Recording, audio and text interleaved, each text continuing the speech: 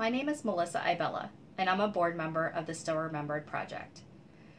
In honor of my son Cameron and all the precious babies gone too soon, I'll be reading the book, We Were Gonna Have a Baby, but We Had an Angel Instead.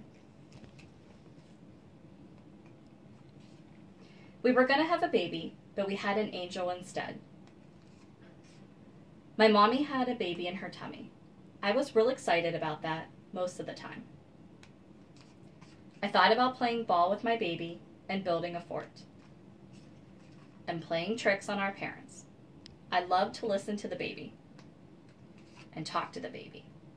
And I really liked it when the baby would knock on mommy's tummy to get my attention. But something happened. The baby died. And our baby is not going to live with us. We are all sad right now.